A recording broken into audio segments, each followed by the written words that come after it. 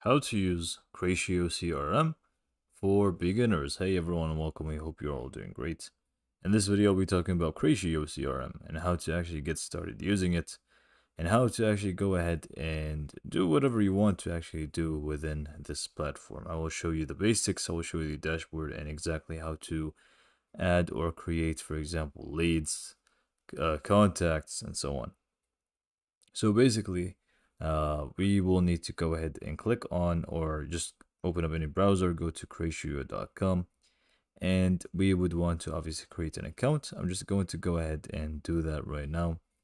And let's just click on try it for free on the top right and go ahead and actually go for the CRM one here. So I'm just going to click on try it for free. And we will need to go ahead and sign up for Creatio. Here you can go ahead and add your email and password, obviously, or if you want to sign up with Google and so on. It's just, simple signing up process. I'm not going to go ahead and take much time with this. I'm just going to go ahead and sign up and get back to you once I'm done. Okay, so once you actually go ahead and enter your email or continue with Google or Facebook, it's going to ask you about your company, your phone number, and I believe the last one was your name or something. Just basic questions about yourself. So after you do that, you should find yourself within this dashboard, which is going to be the homepage. So here in the homepage, obviously, just going to give you an overview of some of the things that are very important. So like total opportunity count and amount and open leads and more stuff here. So basically, we have a lot of tools to work with within Creatio. Let's go through them basically. So on the top left, we have the list of the services that Creatio offers. You can go ahead and see the homepage, which is going to be in your main dashboard, basically, with all sorts of information that you could find it to be useful. Obviously, once you actually start a free trial, it's going to give you a lot of you know samples and stuff when it comes to contacts, numbers, and all of those things. But this is going to be your main dashboard here within the homepage. Next up, you have your contacts here. Here's going to be the list of all the contacts that you are dealing with and whether basically your relationship with them. So you can see here we have employee, we have contact person, we have customer. For example, if it's a lead, you can also set that up.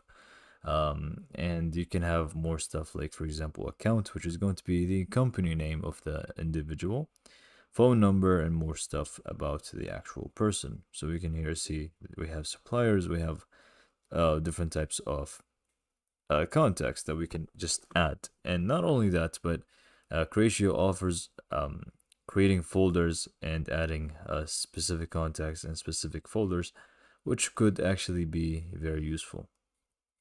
Next, we have the calendar. Here is going to be a calendar review of all the things that you have, meetings, whatever it may be that you have with in your business is going to show up in this calendar view.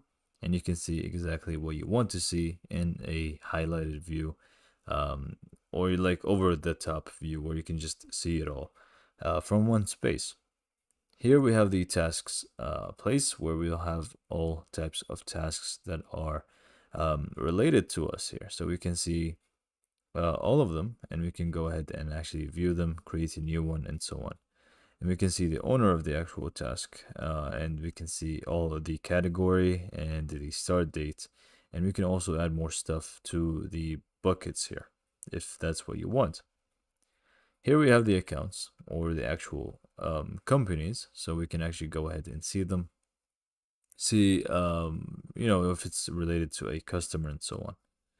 We have the cases, so for example, if it's a problem raised, exactly what types of category, whether it's an incident, service request, and all of those things are going to be, or a problem, for example, is all going to show up in the cases tab, which is very, very useful for us to, to track and solve as soon as possible. So we can also see the status for each case or problem. We can see whether it's a new one. So for example, this one is going to be a new case here, and say service request. and it's not assigned to any person. So you may want to actually go ahead and take a look at that and assign it to a specific person. Then we have some others where we have the actual assignee and we can see that it is in progress. We can see others where it's actually resolved, waiting for response, and so on. So this is all in the actual cases here. Next up, we have the services. Here's going to be the list of the services. We have the service agreements. This is going to be the agreements between, the actual customers for the actual services here. So you can actually see all of this here. Knowledge base, queues settings, and more stuff. If you want to dive deeper into each one, you can just feel free to do so.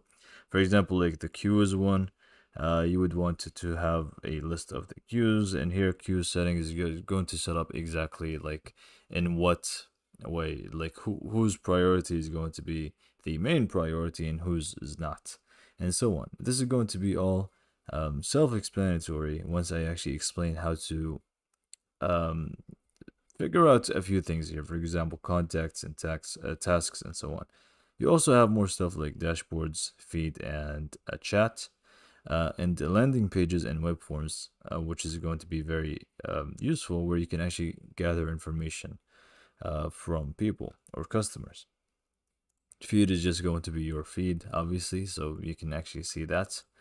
And here we have more stuff like the actual feed, but smaller, and we have the notifications and settings and profile information.